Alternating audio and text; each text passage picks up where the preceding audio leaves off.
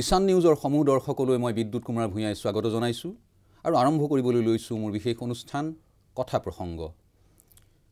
আজি মোৰ কথা প্ৰসংগৰ অতিথি অসম শিশু সাহিত্য ন্যাসৰ সচিব শ্ৰদ্ধেয় ঋষিকেশ গোস্বামী। নমস্কাৰ ঋষিদা, আপোনাক নমস্কাৰ আৰু আমাৰ অনুষ্ঠানলৈ স্বাগত জনাইছোঁ। ধন্যবাদ। আজি শিশু দিৱস, গতিকে আজি আমাৰ অতিথিও সেইকাৰণে এগৰাকী বিশেষ অতিথিক আমি মাতি আনিছোঁ। এই এঘণ্টা সময়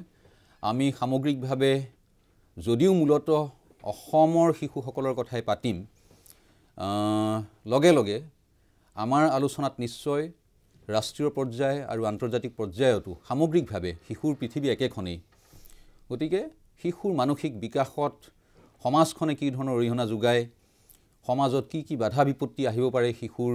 মানসিক স্বাস্থ্যৰ ক্ষেত্ৰত বা শাৰীৰিক স্বাস্থ্যৰ ক্ষেত্ৰতো, সেই কথাবোৰ আমি পাতিম। আৰু বিশেষভাৱে শিশু সাহিত্য ন্যাসৰ সচিব হিচাপে ঋষিকেশ গোস্বামীৰ পৰা আমি জানিব বিচাৰিম অসমীয়া ভাষাত শিশু সাহিত্যৰ অতীত, বৰ্তমান আৰু ভৱিষ্যতৰ কথা। মই আপোনাক প্ৰথমেই সুধিব খুজিছোঁ যে গ্ৰাহাম বেলে এষাৰ খুব বিখ্যাত কথা কৈ গৈছিলে, সেইষাৰ হ'ল childhood is my bank balance. খুব ডাঙৰ কথা, অৰ্থাৎ জীৱনৰ বেংক বেলেঞ্চ এটি শিশুৰ তৈয়াৰ বা প্ৰস্তুত হয় নিজৰ শৈশৱ কালতে। গতিকে সিমানেই চেঞ্চিটিভ আৰু সিমানেই গুৰুত্বপূৰ্ণ মানুহৰ জীৱনৰ শৈশৱ কালছোৱা। আৰু অসমীয়াত এটা খুব সুন্দৰ শব্দ আছে, আমি সোণালী শৈশৱ বুলি কওঁ, মানে গল্ডেন চাইল্ডহুড টাইম। গতিকে সেই সময়ছোৱা আৰু আজি এটা পবিত্ৰ দিন শিশু দিৱস,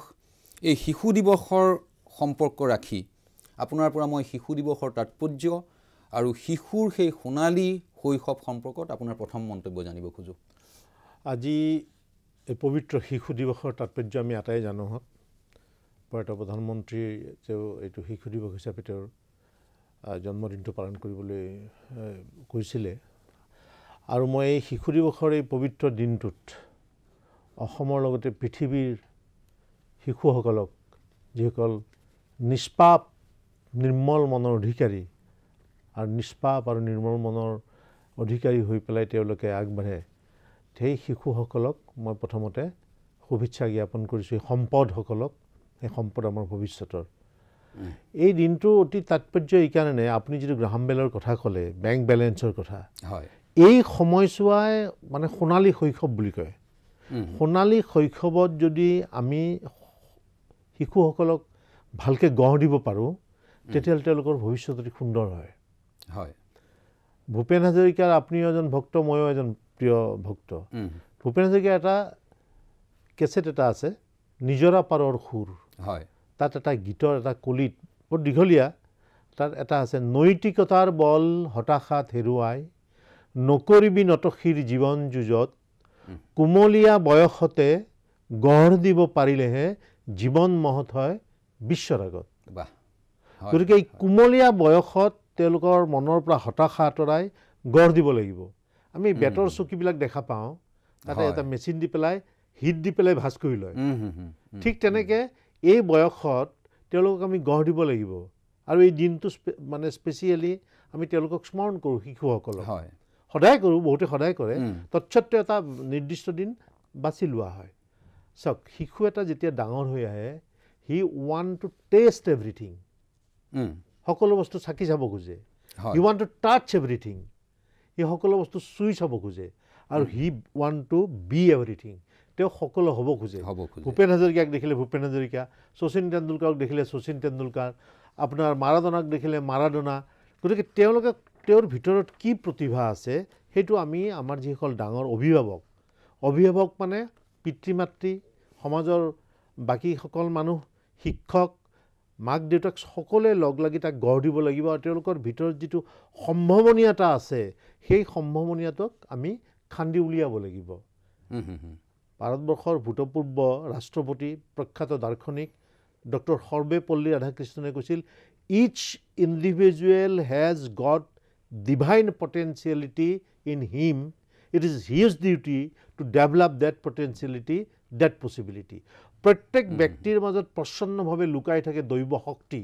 আৰু সেই দৈৱ শক্তিক আমি উলিয়াই পেলাই সমাজৰ দেশৰ জাতিৰ আৰু মানুহৰ মুক্তি আৰু মংগলৰ কাৰণে ব্যৱহাৰ কৰিব লাগিব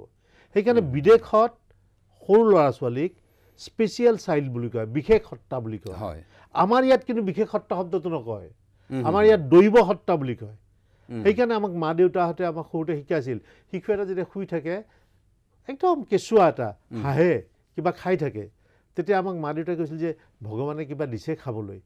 ইয়াৰ মাজত বাবা দেৱতা আছে ভগৱান আছে সেইকাৰণে দৈৱ সত্তা বুলি কয় গতিকে এই ল'ৰা ছোৱালীৰ মাজত যিটো প্ৰতিভা আছে সেইটো আমাৰ অভিভাৱকসকলে মৃন্ময় মূৰ্তি মাটিৰ মূৰ্তি যেনেকৈ খনি কৰে সুন্দৰকৈ গঢ়ি তোলে তেনেকৈ অভিভাৱকসকলে মাক দেউতাকে শিক্ষকসকলে আৰু সমাজৰ পথ প্ৰদৰ্শকসকলে তেওঁলোকক গঢ়ি তুলি এক প্ৰকৃত মানৱ সম্পদ ৰূপে আমি গঢ়ি তুলি আমাৰ এখন সুন্দৰ সমাজ হ'ব নেপোলিয়ান বনাপাৰ্টে ফ্ৰান্সৰ মহিলাসকলক উদ্দেশ্য কৰি পেলাই কৈছিল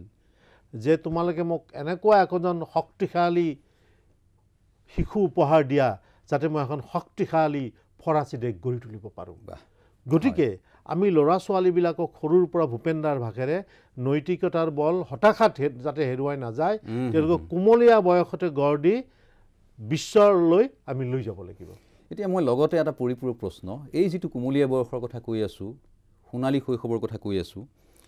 এই সময়ছোৱাতেই বেছিভাগ অভিভাৱকৰ ক্ষেত্ৰতে শিশু বা সন্তানৰ প্ৰতি ব্যৱহাৰ কৰা কেইটামান শব্দ হ'ল নোৱাৰ যাব নাচাবি নুচুবি নাখাবি এই ধৰণৰ নিগেটিভ শব্দ কেইটামান ব্যৱহাৰ হয় আপুনি সঁচ কথা কৈছে তাৰমানে কি মাক দেউতাক বহুত মাক দেউতাকৰ কি হয় তেওঁলোকৰ ভিতৰত যিটো স্থূল আৰু উগ্ৰ কামনা থাকে সেইটো তেওঁলোকৰ জীৱনত বহুতে পৰিপূৰণ কৰিব নোৱাৰিলে সেই শিশুটোৰ মাজত পৰিপূৰণ কৰিব বিচাৰে হয় মানে শিশুটোৰ চাহিদাৰ প্ৰতি তেওঁলোকে লক্ষ্য নিদিয়ে তাকে যন্ত্ৰত পৰিণত কৰিব খোজে ইমান 99 পালেও কম বুলি ক'ব খোজে মই এটা উদাহৰণ দিওঁ পণ্ডিচেৰীৰ যিখন অৰবিন্দৰ আশ্ৰম আছে তাত ফৰাচী লেডি এগৰাকী আছিল আমি চবেই জানো শ্ৰীমা তেওঁৰ কেইবাখনো বিখ্যাত কিতাপ আছে এখন কিতাপ মই পঢ়িছিলোঁ তাতে এটা উদাহৰণ দিছে তেওঁ এটা কলিকতাৰ ল'ৰা এটা কম মাৰ্ক পালে কম মাৰ্ক যেতিয়া পালে কম নম্বৰ পোৱাৰ কাৰণে পৰীক্ষাত তোৰ কাম নাই জীৱনত বুলি ক'লে মাক দেউতাকে কোমলীয়া মন আপোনাৰ একদম তাত কোনো চাপেই পৰা নাই সেইকাৰণে আমি ভাল ভাল কথা তেওঁলোকক ভালকৈ আগবঢ়াই নিব লাগে সুনাগৰিক হিচাপে ল'ৰাটোক ক'লে যে তোৰ মানে তই একদম ইমান কম নম্বৰ পাইছ তোৰ কি লাভ জীৱনত একো কৰিব নোৱাৰিবি সি গৈ পানীত জাপ মাৰি দিলে তাৰ কাষতে মানুহ কিছুমান আছিলে ল'ৰাটোক উঠাই আনি তাক মানে অলপ বাচিলে আৰু অলপ ধমকি মাৰিলে দাবী ধমকি দিলে যে তই কিয় এইটো কাম কৰিছ কিয় তই মৰিবলৈ কৈছে যে মা দেউতাই মোক এনেকৈ ক'লে যে কি বুলি কয় মই বাচি থাকি লাভ নাই কম নম্বৰ পাইছোঁ এতিয়া মই আপোনাক এটা উদাহৰণ দিওঁ টমাছ আলভা এডিছন যেতিয়া স্কুলত পঢ়ি আছিলে স্কুলত পঢ়ি থকাৰ সময়ত প্ৰধান শিক্ষকে এখন মাকলৈ চিঠি লিখি পঠিয়ালে চিঠিখন মাকে পঢ়িলে পঢ়ি পেলাই টমাছ আলভা এডিছনক স্কুলৰ পৰা আনি ঘৰত শিক্ষা দিলে টমাছ আলভা এডিছন পৃথিৱী বিখ্যাত এজন চাইণ্টিষ্ট হ'ল এলবাৰ্ট আইনষ্টাইনৰ নিচিনা আমি চবেই জানো তেনে মাক মৰি গ'ল টমাছ আলভা এডিছনে বহুত বছৰৰ মূৰত এদিন ট্ৰাংকৰ পৰা সেই চিঠিখন তেওঁ উলিয়াই পেলাই চালে যে তাত প্ৰধান শিক্ষকে লিখিছে যে আপোনাৰ ল'ৰাজন ইমানেই গাধ মূৰ্খ যে আমাৰ বাকীবিলাক ল'ৰা ছোৱালীৰ লগত পঢ়িবলৈ সমকক্ষ নহয় গতিকে ইয়াক স্কুলৰ পৰা লৈ যাওক কিন্তু মাকৰ তত্ত্বাৱধানত এই টমাছ আলভা এডিছন হ'বলৈ সক্ষম হ'ল কাৰণ মাকবিলাক হৈছে শিশুৰ প্ৰথম সংগী মই বহুতো সভা সমিতি গ'লে সোধোঁ যে শিশুৰ প্ৰথম ভাষা কি বহুতে মা বুলি কয় মা নহয় শিশুৰ প্ৰথম ভাষা হৈছে কান্দোন জন্মগ্ৰহণ কৰি শিশুৱে কান্দে আৰু প্ৰথম সংগী হৈছে মাকক শিশুৱে চিনি পায় গাৰ গোন্ধত মাকে চিনাকি কৰি দিয়ে দেউতাকৰ ঘৰখন হৈছে শিশুৰ প্ৰথম পঢ়াশালী তাৰপিছত শিশু যায় পঢ়াশালীলৈ তাৰপিছত সমাজখনক শিশুৱে পায় গতিকে সকলোৰে এক পবিত্ৰ দায়িত্ব আছে আৰু সেই মাকৰ দায়িত্বত টমাছ আলভা এডিছন বিখ্যাত হ'ল এটা ইংৰাজীত কোটেশ্যন আছে god cannot B এভৰিৱেৰ that is why he creates mother গতিকে ভগৱানৰ এই এক ৰূপ হৈছে মাক সেইকাৰণে মাকৰ এক পবিত্ৰ কৰ্তব্য আছে আৰু আমি ল'ৰা ছোৱালীবিলাকক এটা যন্ত্ৰত পৰিণত কৰিব নালাগে তেওঁলোকৰ মাজত সৰ্বপল্লী ৰাধাকৃষ্ণনে কোৱাৰ নিচিনা যিখিনি সম্ভাৱনীয়তা আছে সেইখিনি উলিয়াই তেওঁলোকক আমি পিছলৈ বিখ্যাত ব্যক্তি হিচাপে মহৎ ব্যক্তি হিচাপে গঢ়ি তুলিব লাগে মই আপোনাৰ এই যি দুটা উদাহৰণ দিলে তাতে মই আৰু এটা সংযোজন কৰিব খুজিছোঁ মোৰ মন গৈছে সেইটো হ'ল মই যি সময়ত অসমীয়া প্ৰতিদিন কাকতত সহকাৰী সম্পাদক হিচাপে কাম কৰি আছিলোঁ হয় সেই সময়ত মই দ্বিতীয় পৃষ্ঠাটো মই চাব লাগে য'ত অবিচুৱেৰি যায় হয় হয় কোনোবা ঢুকালে শ্ৰাদ্ধৰ দিনা এটা লেখা ওলায় শ্ৰদ্ধাঞ্জলি তাত আমাৰ এটা সেই সময়ত গোটেই অসমতে তোলপাৰ লাগিছিলে হয় আমাৰ প্ৰতিদিনৰ কাৰ্যালয়ৰ ওচৰতে এগৰাকী পুলিচৰ পদস্থ বিষয়া তেওঁৰ ল'ৰা এজন তেওঁ খুব ভাল মাৰ্কছেই পাইছে কিন্তু তেওঁৰ পিতৃৰ কলিগ কোনোবা এজনৰ পুত্ৰৰ তুলনাত মাৰ্কছ কম হ'ল মই মোৰ সন্তানটোক মোৰ সন্তানৰ লগৰ কাৰো লগত তুলনা কৰাটো এটা কথা আৰু মোৰ বন্ধু এজনৰ ল'ৰাজনৰ লগত তাৰমানে মই মোৰ ষ্টেণ্ডাৰ্ডটোতহে আছোঁ সেই ধৰণৰ এটা চিন্তাত তাক অকণমান ককৰ্থনা কৰা হ'ল আৰু সেইটোত সি ইমানেই হাৰ্ট হ'ল যে দেউতাক নথকা অৱস্থাত দেউতাকৰ ড্ৰয়াৰৰ পৰা ৰিভলভাৰ নে পিষ্টল কিবা এটা আছিলে সেইটো উলিয়াই পেলাই সি ছুইচাইড কৰিলে এই ঘটনাটোৱে মোক ইমান প্ৰভাৱিত কৰিলে তাৰপিছত মই 2006 চনত অমিতাভৰ অপেক্ষাত বুলি এখন নাটক লিখিছিলোঁ জীৱনৰ প্ৰথম নাটক বিদ্যুৎ চক্ৰৱৰ্তীয়ে পৰিচালনা কৰিছিলে তাৰো সেইখন মোবাইল থিয়েটাৰৰ প্ৰথম পৰিচালনা বোধকৰো শেষ পৰিচালনাও তাত এই দেউতাকৰ চৰিত্ৰটো সুৰেন মহন্তক দি কৰাইছিলোঁ আৰু আমাৰ অনিন্দিতা বৰুৱা বুলি আমাৰ জুবলি ছিংগাৰ তাইৰ বায়েক তাই অভিনয় কৰিছিলে ৰাগ ঐনিতম আছিলে এটা চৰিত্ৰত মৃদুল চুতীয়া আছিলে হেঙুল থিয়েটাৰে মঞ্চস্থ কৰিছিলে এতিয়া কথাটো হ'ল সেই অবিচুৱেৰিটো যেতিয়া মই পঢ়িছিলোঁ ছেকেণ্ড পৃষ্ঠাত ছপাবৰ কাৰণে তেতিয়া মই এই ঘটনাটো গম পাইছিলোঁ এতিয়া এইটো কিমান শোকাবহ এটা ঘটনা এতিয়া আৰু এটা কথা মোৰ এইখিনিতেই চুই দিবৰ মন গৈছে এগৰাকী ভাৰতীয় চিনেমাৰ খুব আগশাৰীৰ চিনেমাটোগ্ৰাফাৰ তেওঁ হ'ল অশোক মেহতা যি শেখৰ কাপুৰৰ বেণ্ডিট কুইনৰ কেমেৰা কৰিছিলে আৰু ভালেমান চিনেমা কৰিছে য'ত এৱাৰ্ড ৰিৱাৰ্ড বহুত তেওঁ লাভ কৰিলে কিন্তু তেওঁৰ জীৱনটো আৰম্ভ হৈছিলে বম্বেৰ ষ্টুডিঅ'লৈ অহা বাটটোৰ ফুটপাথত তেওঁ কণী বেচিছিলে সিজোৱা কণী তেতিয়া সেইফালে অমিতাভ বচ্চনসকল বা মনমোহন দেশাই বা মহেশ ভাট এইসকল আহোঁতে সেইখিনিতে গাড়ীখন ৰাখি পেলাই দুৱাৰখন খুলি দিয়ে আৰু সেই সৰু ল'ৰাটোৱে কণী বিক্ৰী কৰে এদিন মহেশ ভাটে সেই ল'ৰাটোক উঠাই লৈ গুচি গ'ল লৈ গৈ চিনেমাৰ কাম শিকালে লাহে লাহে গৈ তেওঁ এগৰাকী বিখ্যাত চিনেমাটোগ্ৰাফাৰ হ'ল তেওঁৱেই হ'ল অশোক মেহতা এটা ইণ্টাৰভিউত মই দেখিছিলোঁ অশোক মেহতাক যেতিয়া তেওঁৰ শৈশৱৰ কথা সোধা হৈছিল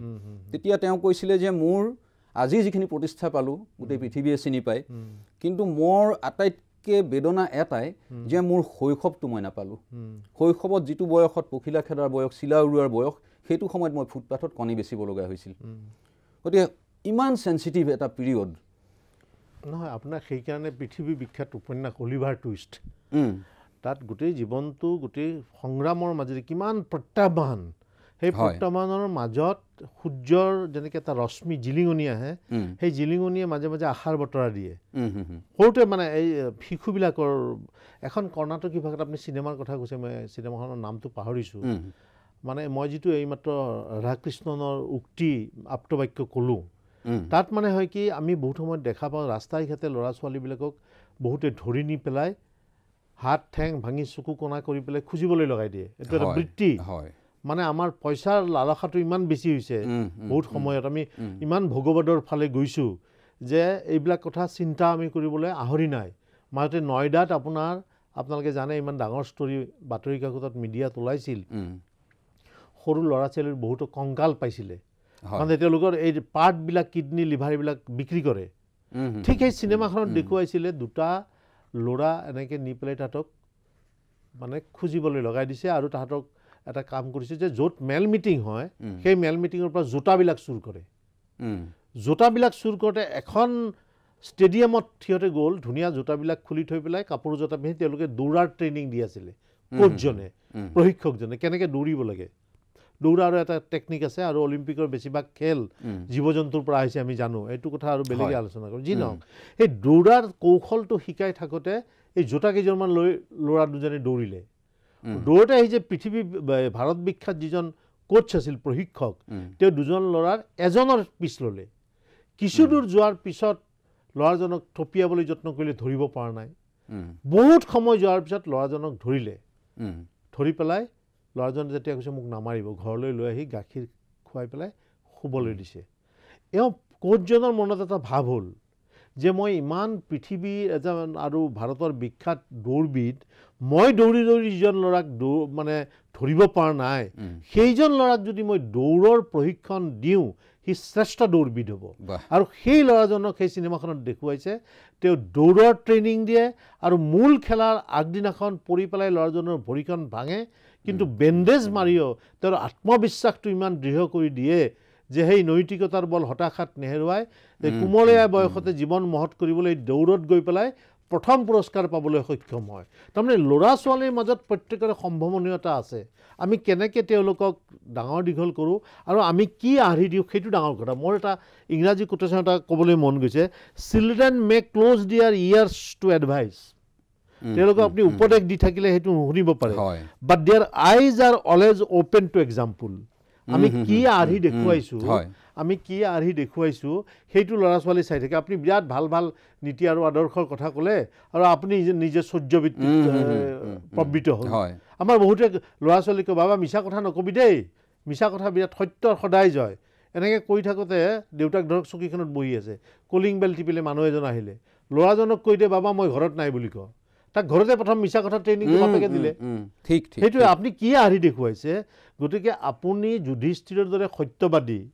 হনুমানৰ দৰে প্ৰভুভক্ত আৰু ৰামচন্দ্ৰৰ দৰে পিতৃভক্ত সন্তান বিচাৰিলে নহ'ব আপুনি সেই উদাহৰণ দেখুৱাব পাৰিছে সেইটোৱে মূল কথা মানে উপদেশতকৈ আৰ্হি এইটোতে মহাত্মা গান্ধীৰ পৰা আৰম্ভ কৰি পৃথিৱীৰ APJ আব্দুল কালাম চবেই বিশ্বৰ প্ৰখ্যাত ব্যক্তিসকলে দেখুৱাই থৈ গৈছে তেওঁলোকৰ জীৱনত সেইকাৰণে তেওঁলোক আমাৰ প্ৰাতঃস্মৰণীয় এতিয়া মই আন এটা প্ৰশ্ন সুধোঁ সামগ্ৰিকভাৱে হয় শিশুৰ বাবে মানসিক আৰু বৌদ্ধিক বিকাশৰ কথাটো যে আমি কৈ থাকোঁ হয় সেইটোত আমাৰ সমাজখনে বা শিক্ষক আৰু অভিভাৱক তেওঁলোকে কেনেধৰণৰ ভূমিকা পালন কৰা উচিত নহয় তেওঁলোকে মই এই ভূপেন্দ্ৰৰ গানটোৰ পৰা আৰম্ভ কৰি টমাছ আলভা এডিছনৰ কথা কৈছোঁ প্ৰথম কথাটো হৈছে যে পিতৃ মাতৃৰ চবতকৈ এটা পবিত্ৰ দায়িত্ব কলিকতাত নেশ্যনেল যিটো লাইব্ৰেৰী আছে সেই নেশ্যনেল লাইব্ৰেৰীটোৰ আগতে নাম আছিল ইম্পেৰিয়েল লাইব্ৰেৰী তাৰ যিজন লাইব্ৰেৰিয়ান আছিল হৰিচৰণ দে আছিল তেওঁৰ নাম হয় হৰিচৰণ দেক সৰুতে মাকে কি কৰে কাষত বহুৱাই লৈ এই যে বঙালী মানুহবিলাকে আমাৰ শাক পাচলি কাটে আলু কাটে বঠিৰে সেই বঠিৰে আলুৰ বাকলিবিলাকে দি খটো লিখে লিখাই মাকে হৰিচৰণ দেক ট্ৰেইনিং দিয়ে দি সৰুৰ পৰা তেওঁৰ কাঠামোটো আপুনি যিটো অলপতে গ্ৰাহাম বেলৰ উদাহৰণ দিছে সৰুৰ পৰা এনেকৈ ট্ৰেইনিং দিলে যে হৰিচৰণ দে গৈ পেলাই তাত ইম্পেৰিয়েল লাইব্ৰেৰিয়ান হ'ল মুখ্য লাইব্ৰেৰিয়ান আৰু তেওঁ পৃথিৱীৰ 16টা ভাষা সলসলীয়াকৈ ক'ব পৰা হ'ল সেই সময়ত পোপ আহিলে কলিকতালৈ আহোঁতে তেওঁলোকে সেই তেওঁলোকৰ যিটো ভাষা ইটালিয়ান ভাষাৰ এই লিখিত ভাষাত কথা পাতিলে লিখিত ভাষাত কথা পাতোঁতে মানে হৰিচৰণ দেও কথা পাতিলে পাতৰ পোপে ক'লে যে তই এইটো ভালেই কৰিছ তই লিখিতটো কৈছ তই এটা কথিত আমাৰ আছে ভাষা আমাৰ যেনেকৈ এটা কামৰূপীয়া উপভাষা আছে ডাইলেক্ট এটা ষ্টেণ্ডাৰ্ড লেংগুৱেজ আছে গতিকে তেওঁ কৈছে যে কথিতটো তই শিকি ল'বিটো দাঢ়ি পৰাই নাই তেওঁ সেইটো ক'বলৈ আৰম্ভ কৰিলে তাৰমানে মাতৃয়ে ঠিককৈ গাইডলাইন দিছে ঠিক তেনেকৈ শিক্ষক আগতে শিক্ষকক আমি কিমান শ্ৰদ্ধা কৰোঁ শিক্ষকসকলে এটা উদাহৰণ দিব লাগিব হয় দ্বিতীয়তে আমাৰ সমাজৰ যিবোৰ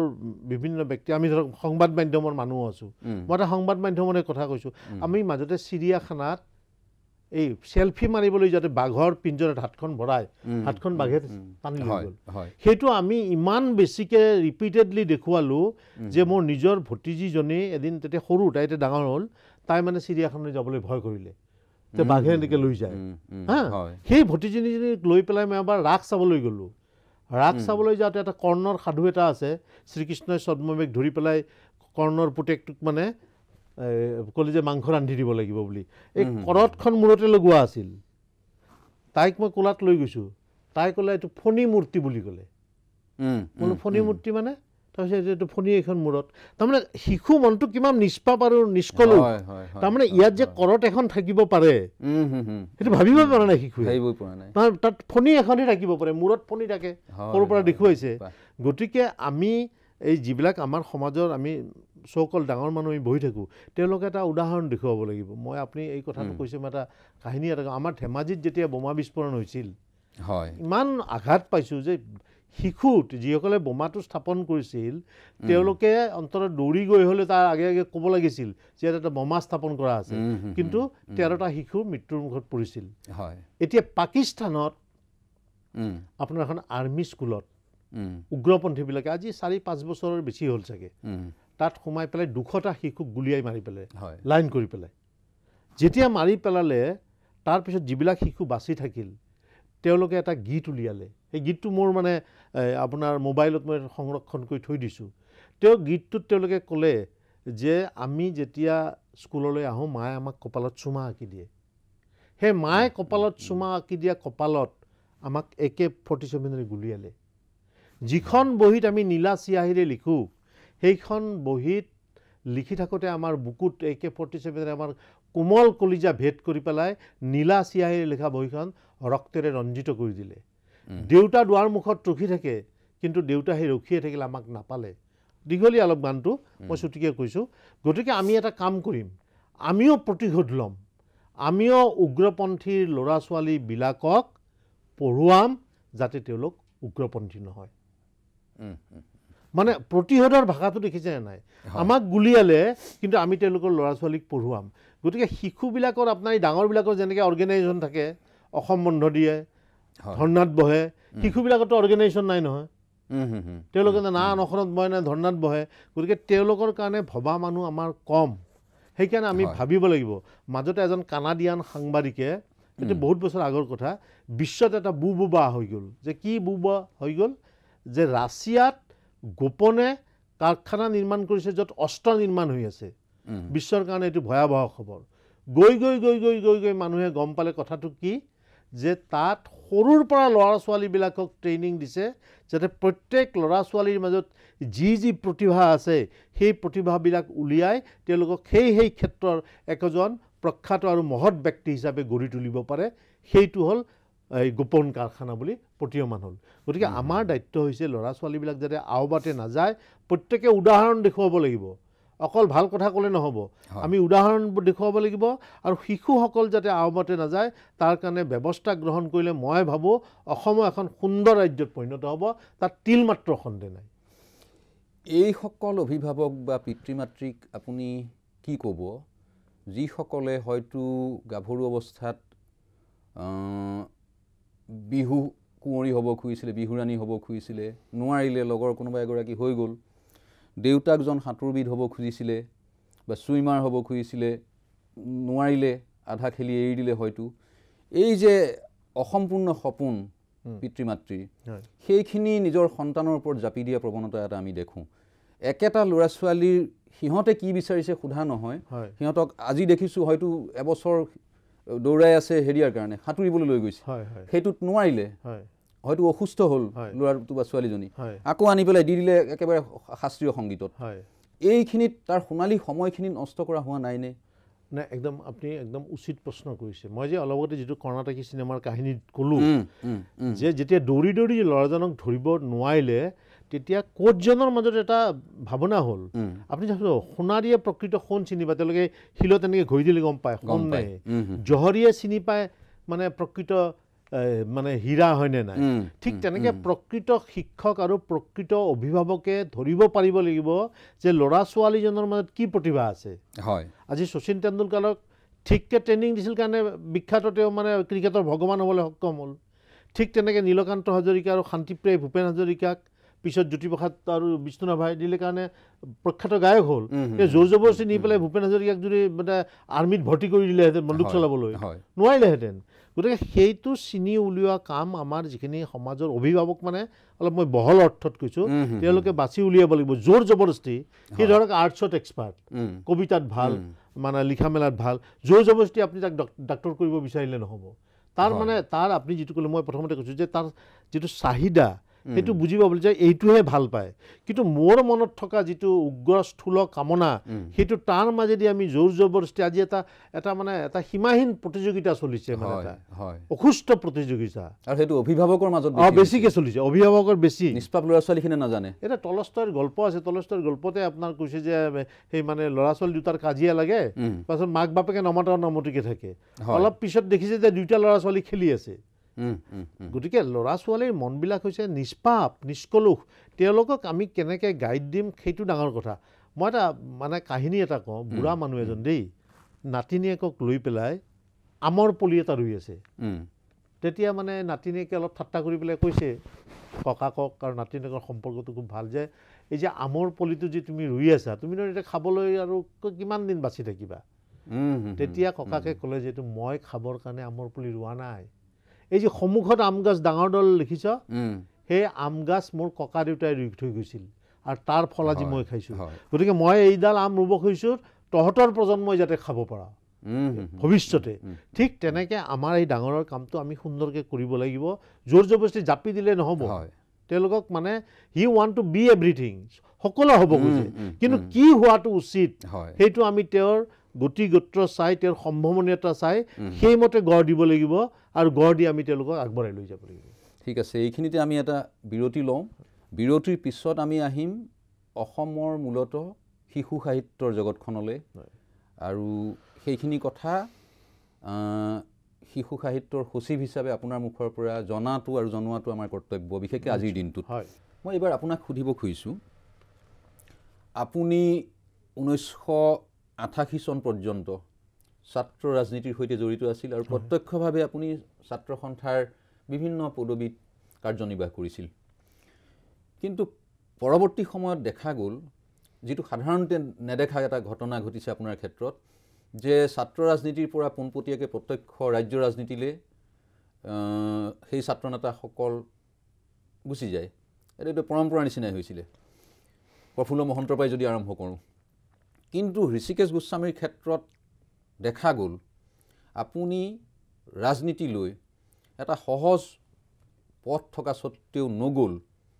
সেইটোও সিমান ডাঙৰ কথা নহয় কিন্তু তাতকৈ ডাঙৰ কথা হ'ল তালৈ নগৈ আপুনি সেই ৰাজনীতিৰ বাটটোৰ ওচৰে পাজৰে থকা পথতো আপুনি ভৰি নিদিলে আপুনি সম্পূৰ্ণ বিপৰীত এটা পথ শিশুৰ জগতখনলৈ গুচি গ'ল আৰু আপুনি অসমৰ শিশু সাহিত্য ন্যাসৰ দায়িত্ব লৈ এটা দীঘলীয়া জাৰ্ণি আপুনি পাৰ কৰিছে শিশু সাহিত্যৰ লগতে শিশুৰ মনস্তাত্ত্বিক দিশৰ সৈতেও আপুনি জড়িত হৈ আহিছে আৰু বিভিন্ন অনুষ্ঠানত অকল কিতাপ বা মই ছপা মাধ্যমটোৰ কথাই নকওঁ মানসিকভাৱেও আপুনি শিশুৰ পৃথিৱীখনৰ সৈতে সুদীৰ্ঘকাল কাম কৰি আহিছে সেই বিষয়ে অকণমান অভিজ্ঞতা আপোনাৰ পৰা জানিব মই যেতিয়া স্কুলত পঢ়ি আছিলোঁ তেতিয়া মই হাউলিত পঢ়িছিলোঁ হয় সৰুৰ পৰা এটা মানে এই গীত মাত আবৃত্তি এইবিলাকৰ সৈতে জড়িত আছিলোঁ আকস্মিক বক্তৃতা তৰ্ক প্ৰতিযোগিতা নাটক কৰিছোঁ জীৱনত বহুত কেইখন মই ক্লাছ 6ত থাকোঁতে নতুন অসমীয়া যিখন পেপাৰ আছিলে হয় বাতৰি কাকত এদিনাখন মোৰ মানে সম্পৰ্কীয় মামা এজনে এটা কাহিনী কৈছিলে মানে এই যে ল'ৰা ছোৱালীবিলাকক তাহাঁতক মটিভেশ্যনটো দিব লাগে কাম কৰাৰ ওপৰত যদি কাম নকৰাকৈ বহি থাকে তেতিয়া জীৱনটো নষ্ট হৈ যাব পাৰে হয় আৰু নষ্ট হৈ গ'লে কি হয় তেনেকৈ এটা কাহিনী কৈ পেলাই এজন মানুহৰ কথা কৈছিলে বেনু বুলি সেই বেনুৰ কাণ্ড বুলি গল্পটো মই সেই ক্লাছ 6ত থাকোঁতে লিখিছিলোঁ তেতিয়া চিলড্ৰেনৰ আপুনি অলপতে কৈছিলে প্ৰতিদিনৰ কথা চিলড্ৰেনৰ পেজ এটা আছিলে মোৰ যেতিয়া এইটো ওলাইছে মই মানে বিচাৰি এঘৰ মানুহৰ পৰা আনি বহুতক দেখুৱাই ফুৰিছোঁ মানে বাতৰি কাকতত মোৰ নামে সৈতে এটা গল্প ওলাইছে সেইটো এটা ডাঙৰ কথা গতিকে তেনেকৈ অলপকৈ আগবাঢ়ি গ'লোঁ গৈ পেলাই মোৰ এইটোৰ প্ৰতি এটা দুৰ্বলতা এটা আছিলে আৰু মই অসম চুক্তি শেষ হোৱাৰ পিছতে সভাবিলাকতো আছিলোঁ তাৰপিছত মই 88ত যদি বাদ দিলোঁ তেতিয়া মোৰ কেইবাজনো বন্ধুৱে আৰু বহুতে ক'লে এজন এতিয়া ডাঙৰ তেওঁ লব্ধ প্ৰতিষ্ঠিত সাংবাদিক তেওঁ ক'লে যে এটা গোষ্ঠীত এটা সাংবাদিকৰ চাকৰি ওলাইছে তাত সোমাব নেকি মই সোমাম বুলি ভাবিছিলোঁ কিন্তু ইতিমধ্যে আকৌ আহিলে এইটো যে শিশু সাহিত্য ন্যাস বুলি এটা গঠন হৈছে তাত সাহিত্য সম্পাদকৰ কথাটো ক'লে বোলে এইটোৱে কাম কৰিম ল'ৰা ছোৱালীৰ কাৰণে কাম কৰিব পৰাটো এটা বৰ সৌভাগ্যৰ কথা গতিকে তাত মই সাহিত্য সম্পাদক হিচাপে 2 মে 89ত যোগদান দিলোঁ যোগদান দি পেলাই আমি কিছু বছৰ যোৱাৰ পিছত দেখিলোঁ যে এইটো বিৰাট প্ৰত্যাহ্বানৰ মানে এটা সন্মুখীন এটা হ'লোঁ তাত মানে বিত্তীয় অৱস্থাবিলাক খুব বেয়া তেতিয়া সতীশ ভট্টাচাৰ্য আছিলে শিশু সাহিত্য ন্যাসৰ সচিব তেতিয়া দিল্লীৰ এটা অনুষ্ঠান আছে সেইটো হ'ল চিলড্ৰেন বুক ট্ৰাষ্ট CBT বুলি কয় আৰু এটা আছে ভাৰত চৰকাৰৰ NBT national book trust of India national book trust of ইণ্ডিয়াই ডাঙৰৰ কিতাপ উলিয়াই শিশুৰো উলিয়ায় যেনেকৈ অসম প্ৰকাশন পৰিষদে ডাঙৰৰ উলিয়ায় শিশুৰো উলিয়ায় কিন্তু CBT টো চিলড্ৰেন বুক ট্ৰাষ্টটো গঠন কৰিছিলে 1957ত ভাৰতবৰ্ষৰ এজন প্ৰখ্যাত কাৰ্টুনিষ্ট আছিলে শংকৰ পিল্লাই কেৰেলাৰ তেওঁ জৱাহৰলাল নেহৰুৰ খুব বন্ধু আছিলে এই জৱাহৰলাল নেহৰুক তেওঁ 3বাৰ লগ ধৰি এবাৰত 20 লাখ টকা আনি তৃতীয়বাৰ তেওঁ মাটি এটুকুৰা লয় বাহাদুৰ শাহ জাফৰ মাৰ্গত যিটো নেহৰু হাউচ বুলি আছে তাৰ আমাৰ ৰাষ্ট্ৰীয় বাতৰি কাকতবিলাকৰ কাষত কাৰ্যালয় আছে তাতে চিলড্ৰেনৰ বহুত তেওঁলোকে কিতাপ উলিয়াইছে আৰু সেইটোৰ আৰ্হিতে অসমত শিশু সাহিত্য ন্যাসটো গঢ়ি উঠিছিল আৰু 5খন কিতাপ মই কি হ'ম চিক্কু সাহসী মামনি চিৰিয়াখানাৰ নাপিত এনেকৈ বিভিন্নজনে অনুবাদ কৰিছিল আৰু এটা শিশু সাহিত্য ন্যাসটো ট্ৰাষ্ট এখন দি পেলাই গঠন কৰিছিল পিছত গৈ বহুত এইটো প্ৰত্যাহ্বানৰ সন্মুখীন হ'লোঁ আমি এইবিলাক বহুত কাহিনীটো দীঘলে মই ক'ব খোজা নাই যিয়ে নহওক কিন্তু মই সেইটো এৰি নাহিলোঁ এটা চেলেঞ্জ হিচাপে ল'লোঁ যে নাই এইটোৱে কৰিম দৰমহা নোপোৱাকৈ আছিলোঁ বহুত মাহ আমি তাৰ পিছত গৈ 2000 চনত 2001 চনত এইটোৰ আমি বাজেট প্ৰভিজন কৰিলোঁ ইতিমধ্যে এখন দুখনকৈ কিতাপ উলিয়াব আৰম্ভ কৰিলোঁ আৰু মাজতে এই প্ৰত্যাহ্বানৰ মাজত এখন কিতাপ উলিয়ালোঁ যিখন কিতাপ পৃথিৱী বিখ্যাত চিলড্ৰেনৰ কাৰণে দ্য কাজিৰঙা ট্ৰেইল সেইখন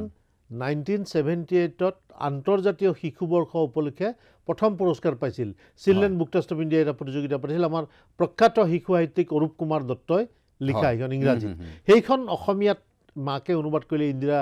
দত্ত আৰু চান্দমাৰীৰ গ্ৰন্থমেলাত সেইখন আমি উন্মোচন কৰিলোঁ তাৰ পাছৰ পৰা গৈ বিভিন্নজন ব্যক্তিৰ আপোনাৰ আমি লিখা উলিয়ালোঁ তাৰপিছত ৰত্ন অজাৰ ৰং আহে পাখি মেলি বুলি এখন কিতাপ আছে সেই আলোচনী শিশু আলোচনী বছৰেকীয়া আলোচনী সেইটো ৰত্ন অজাই মোক এদিন ৰিকুৱেষ্ট কৰিলে আমি 5টা খণ্ডত উলিয়ালোঁ ঠিক তেনেকৈ মৃণাল তালুকদাৰৰ দেউতাক তেখেত আছিল নন্দ তালুকদাৰ তেখেতে জোনবাই নন্দ তালুকদাৰে এই কৰিছিল আমাৰ নৱকান্ত বৰুৱাৰ সম্পাদনাত তেওঁলোকে উলিয়াইছিল সেইটোও তেওঁলোকে নন্দ তালুকদাৰ ফাউণ্ডেশ্যনৰ সহযোগত 3টা খণ্ড জোনবাই উলিয়ালোঁ এনেকৈ গৈ প্ৰায় এতিয়া শিশু সাহিত্য ন্যাসৰ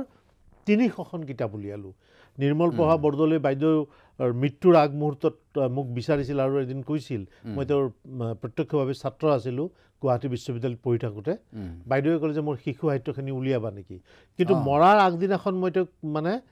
লগ নাপালোঁ মই কিবা বেলেগত আছিলোঁ তেতিয়া তেওঁৰ ছোৱালী স্বপ্না ভট্টাচাৰ্যই মোক কৈছে যে তোমাক খুব বিচাৰিছিলে আৰু তুমি এদিন এখন পাব্লিক মিটিং এখনত কৈছিলা উলিয়াম বুলি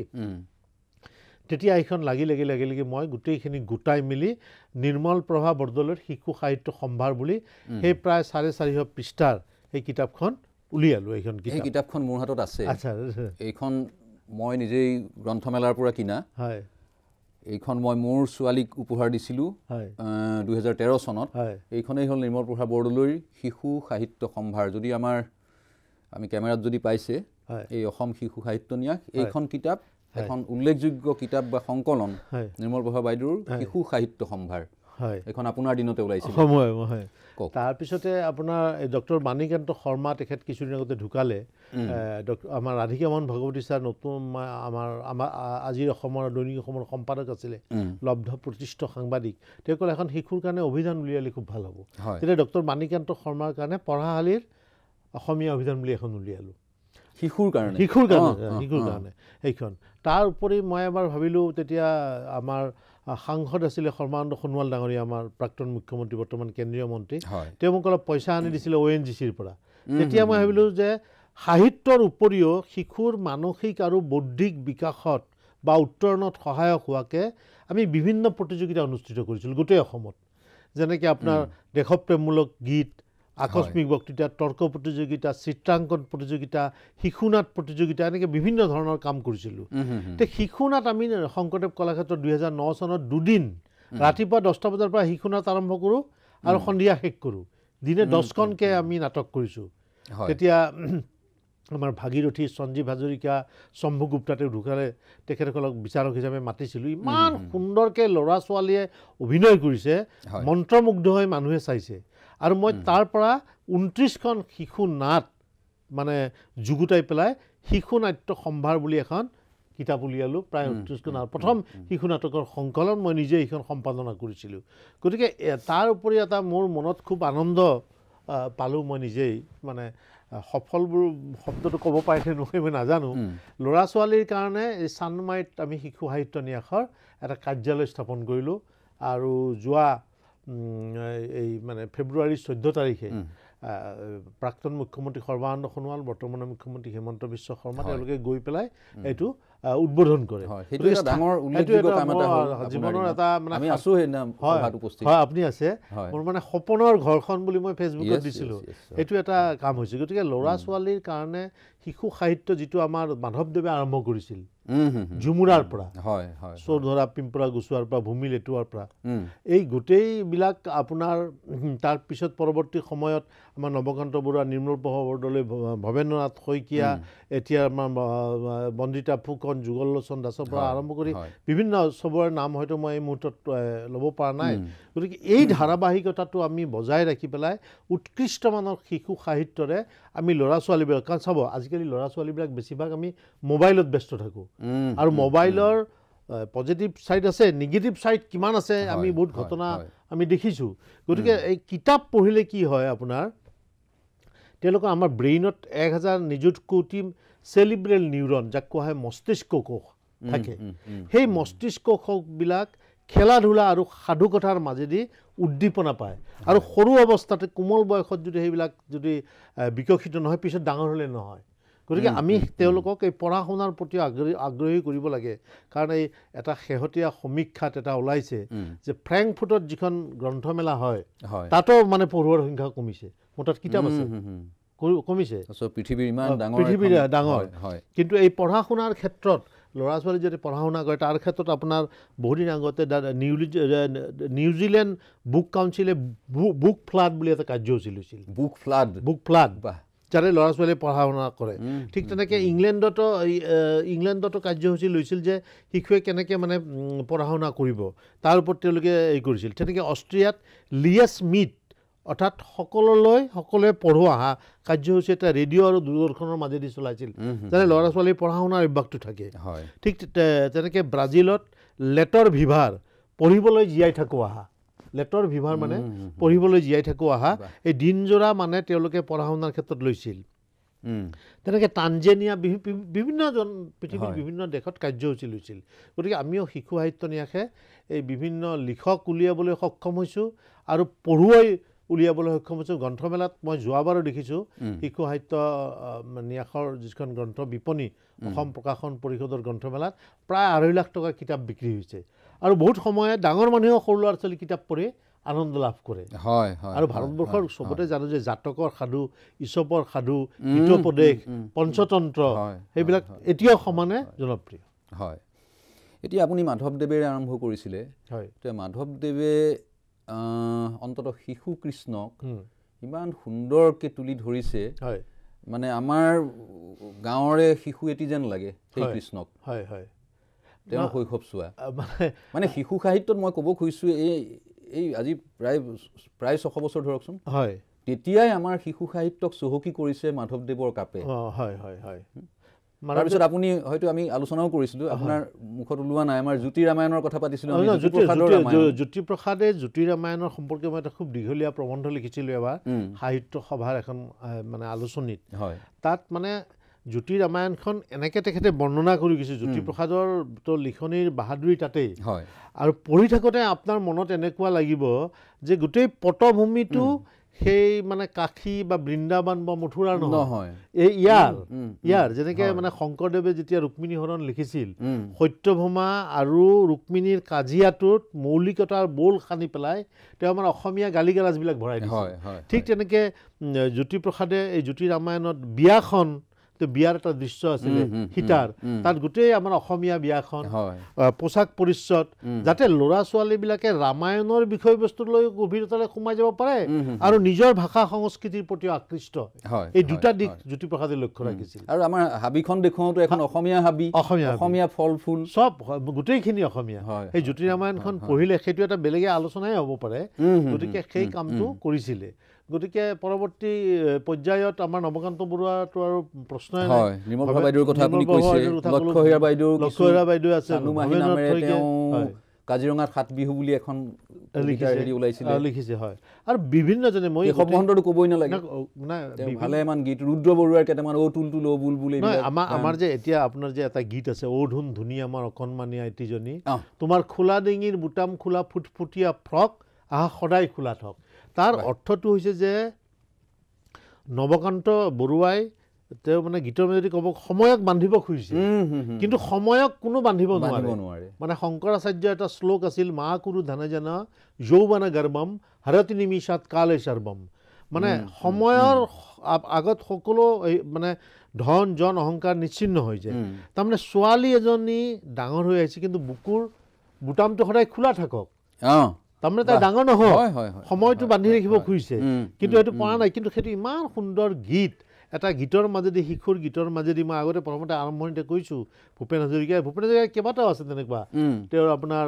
এই কাজিৰঙা বুলি চিনেমা এখন আছিলে তাত মানে শিশুৰ কাৰণে গীত আছে কাজিৰঙাৰ কাহিনী গতিকে বিভিন্নজনে আমাৰ এই শিশু সাহিত্য চহকী কৰিছে আৰু ইংৰাজীত লিখে তেখেতে আমাৰ অৰূপ কুমাৰ দত্ত তেওঁৰ গোটেই শিশু সাহিত্যবিলাকত পৃথিৱীত চলে গতিকে আমাৰ মাক দেউতাকৰ আৰু অভিভাৱকৰো দায়িত্ব যে তেওঁলোকক আমি এইবাৰ পঢ়ুৱাব লাগে আৰু গ্ৰন্থমেলালৈ লৈ যায় নপঢ়িলেও কিতাপখন চুই চাব লাগে কিতাপখন চুই চোৱাৰ এটা মাদকতাই বেলেগ কাৰণ মই আপোনাৰ শিশু গ্ৰন্থমেলালৈ গৈছোঁ দিল্লীলৈ কলিকতালৈ গৈছোঁ কলিকতাত আপুনি মানে দীক্ষা ভাৰতী বুলি এটা গ্ৰুপ আছে তাৰপিছতে শিক্ষা সংসদ বুলি আছে তাতে শিশুৰ কাৰণে কিতাপ বোলে বিদ্যাসাগৰৰ কিতাপবিলাক কাহিনীবিলাক যিবিলাক একোটা একোটা মেছেজ আছে আমাৰ ইয়াতো বহুত সাধুকথাৰ কিতাপ ওলাইছে গতিকে আমি সেইটো তেওঁলোকৰ আগত দাঙি ধৰিব লাগিব এতিয়া ভূপেন হাজৰিকাৰ বিষয়ে ওলাইছে তেওঁৰ শিশু সাহিত্যৰ পৰ্যাপ্ত কিবা অৱদান নাই কিন্তু শিশুৰ প্ৰতি তেওঁ কেইটামান কাম কৰিছিলে চিনেমাৰ কথা আপুনি উল্লেখ কৰি গৈছে চিনেমাৰ সংগীতত তাৰ বাহিৰেও তেওঁৰ এখন কিতাপ ওলাইছিলে ভূপেন মামাৰ গীতে মাতে অ আ ক খ তাতে এটা লাইন মোৰ মনত পৰে ৰি মানে ঋষিৰ কথা ক'লে হাঁহি উঠে ঋষি বাৰু চাইকেলত উঠে নে নুঠে এটা ছন্দ মানে অতুলনীয় অদ্বিতীয় আৰু সেইখন কিতাপৰ ইলাষ্ট্ৰেশ্যন কৰিছিলে অচি গাংগুলী ভূপেনদাৰ খুব ভাল ভূপেনদাৰ মানে বেছিভাগ কিতাপৰে মানে আগতে বেটুপাত সুন্দৰৰ ন আলিয়েদি সুন্দৰ সৰুবৰ আলিয়েদি সুন্দৰৰ ন দিগন্ত আৰু আমাৰ প্ৰতিনিধি গোটেই সোপা আমাৰ সময় খুব চমু চাপি আহিছে মই শেষত